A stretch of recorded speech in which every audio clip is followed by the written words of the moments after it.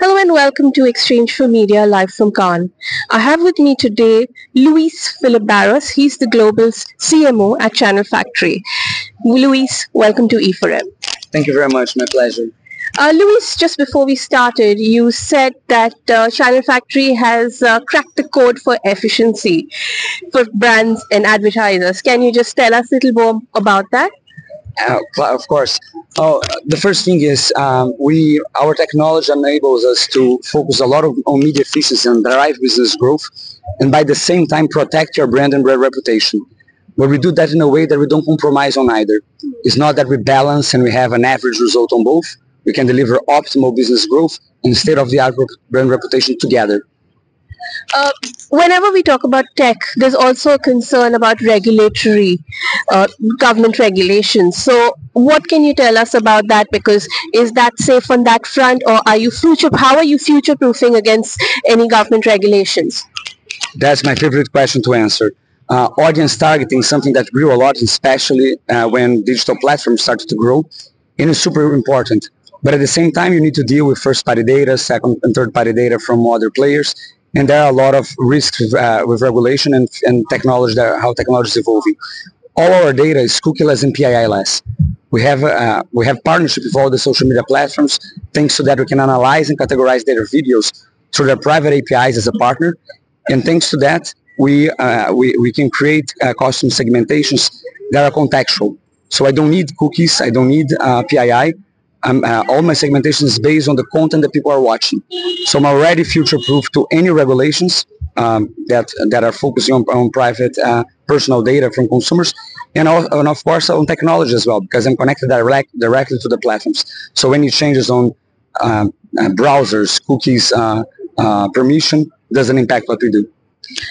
Luis, just taking this further, how does Channel Factory's tech add value to advertisers? What would you say to advertisers why they should be on the Channel Factory's platform?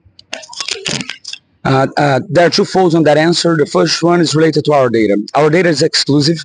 We have the access to those platforms, and we create the categorizations that are very granular, so we can create any type of segmentation that are not available on the shelf on any of those platforms. YouTube, for example, is a great platform, is evolving a lot, but at the same time is made for everyone. If you are an advertiser that spends $1,000 a year or $100 million a year, you have the same access to segmentation. Our segmentation allows you to create tailor-made and custom-made segmentations that fulfill your own needs, and also allows us to eliminate all the waste or impressions that are not suitable for your brand, right? If you're an alcohol brand, you don't want to be supporting people drinking under influence or binge drinking or doing anything that is harmful for them related to alcohol. So we can eliminate all those type of impressions. On the second hand, we have a social media AI-based media platform that is cross-channel. So we can optimize your budget in real time using AI across multiple platforms, and can test ads and segmentations, on average 10,000 tests a day, with the same effort that you would do 10 or 15 if you run on the native solutions. Again, not that they are not great solutions, they are, but they are made for everyone. If you have specific needs, and most of the big advertisers have very specific needs and guidelines and objectives that they want to achieve, right? If you are from the same category, you're going to be competing with your competitor directly for the same segmentations that are available on the shelf. Working with us, we can create anything that is custom-made for your agency and your clients. So that's about leveraging AI, in your contextual marketing.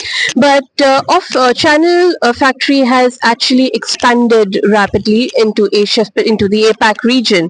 So how do you kind of, how are you approaching these markets, and how are you kind of making yourselves, how are you kind of, for the local markets, local nuances, how are you approaching that? No, that's a perfect question. Our technology analyzes 49 different languages, so it's not only categorizing the video, but it's also understanding the context of the culture of the local markets. And for example, India is a continent, more than 1.5 billion people. There are different cultures, different languages. So the combination of using different cultural relevance in context to categorize that content, but at the same time having local specialists that understand the market, understand the industry, and have the local relationships and connections to make it relevant to each of the brands and each of the agencies, regardless of what is the need. That's critical for us. We have, of course, global technology. We have a very scalable platform, but we believe that business happens on a local level and we need to cover from language to contextually relevant business there. I just want to take you a little bit further on this question. Like you mentioned, India is very diverse, and even the APAC region is very diverse with multicultural region, multiple languages, and you mentioned, we are capturing the nuances. But what are the challenges when you're doing this? Because nuances, like in a country like India, will differ state to state, and the language also changes when you move from state to state. That's why we do that in a very granular way. Every new language, every new market that we enter, we customize the approach. We bring local experts to help us to understand how to do that segmentation, how to do that categorization, and how to leverage our technology in the most appropriate way for each region, state, and even categories. Now, I also want to address the issue of brand safety. If you could just guide us on that, how do you address that? So I think brand safety is our bread and butter, was how we started, and one of the things that we're most passionate about. And this brand safety means different things for different clients, right? As I was mentioning, if you are an alcohol company, you don't want your content on anything that is considered responsible consumption of alcohol. If you are a car maker, you don't want anything related to car accidents or irresponsible driving.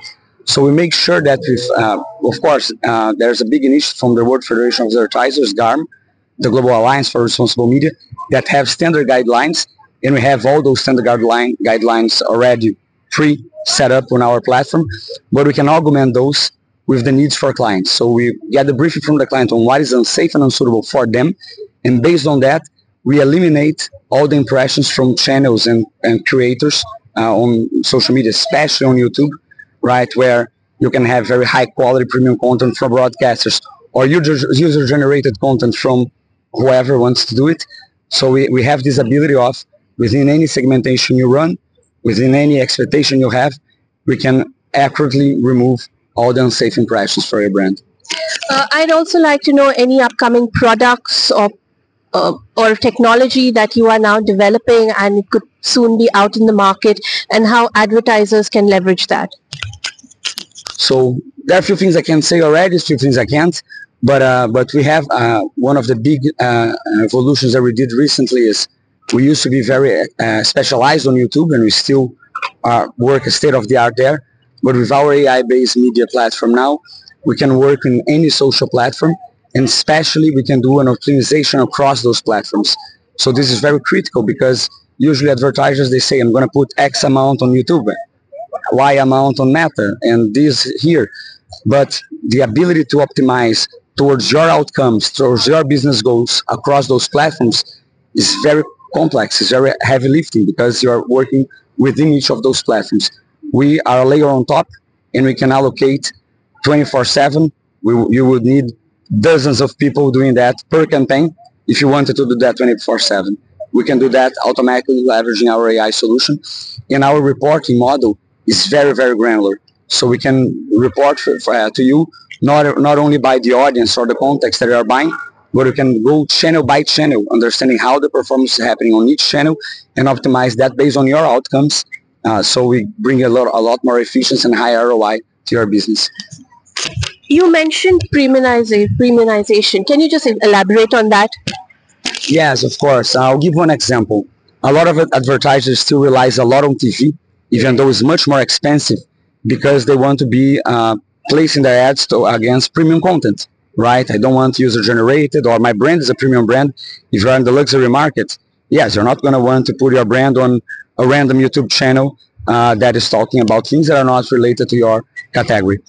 We have the ability to focus only on high-level premium content from creators or from publishers, if you want, on YouTube. You can create specific cohorts and specific segments within premium. So one example, if you're a beauty brand and you want to be only on high quality tutorials from celebrities, we can run this type of segmentation. If you want to be only on high premium content that are recorded on 30 frames per second because the quality of the image is much better, we can also do that. If you want to be only on content that people are creating when they travel abroad to high-end places, we can do that as well. As I said, we can create any type of segmentation that is not available on the shelf to address any specific needs and business outcomes that our clients want. Is this based on keywords, or how do you, go through the audio? So we use multiple ways to do that. We analyze the description of the videos, the title of the videos. We do the audio transcript of each video. We have image recognition. We have frame by frame. So we mix and match different solutions to make sure that we have the most accurate understanding and reading about the video. Because sometimes only the audio transcript is not enough, because you have the tone of voice, because you have the quality of the image. So you need those things. Sometimes those things are great, but the person's talking on a much more ironic manner. So we capture all those nuances, combining different types of technology, from AI LLM to neural language processing to image recognition to audio transcript through metadata. And that thanks to the partnership that we have on the YouTube measurement program, for example. It's a very exclusive partnership that allows us to analyze 100% of all videos that are monetized on the platform. Finally, what are the trends that we can expect in the contextual advertising space? What should we look out for?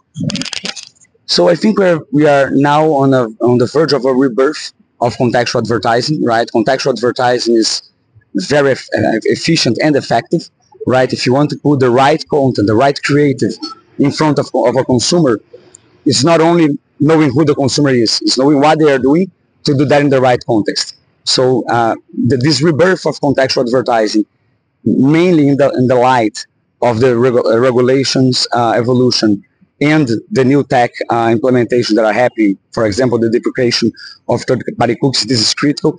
Of course, another one that is impossible not to say is AI.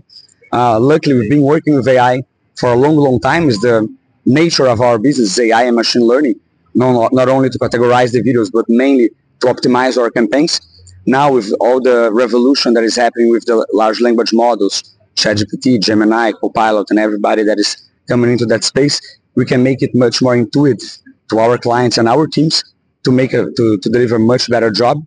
But I believe that now the merge of media, creative, and production is going to be much more preeminent on the market, because in the past, when you wanted to optimize a creative, of course you could, but was kind of limited because you needed to have the assets pre-done.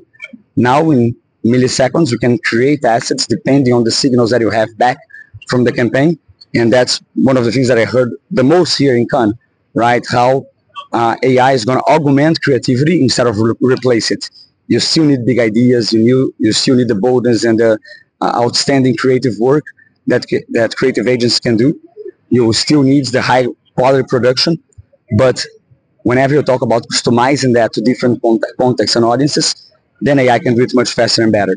So I think those two things within the media world are the most relevant ones. And there are other ones very important as well. Brand safety and suitability is not becoming something only for certain categories. Now it's widespread. Finding multicultural audiences is more and more relevant, as decarbonization, making sure that your campaign has the lowest carbon footprint possible, or even that you are offsetting carbon footprint. So those are the trends that we are seeing, and we have solutions for all of them. It was an interesting choice of words, rebirth. That's interesting. Thank you so much, Luiz, for your time. It was a pleasure talking to you. It was a pleasure. Thank you very much for the opportunity.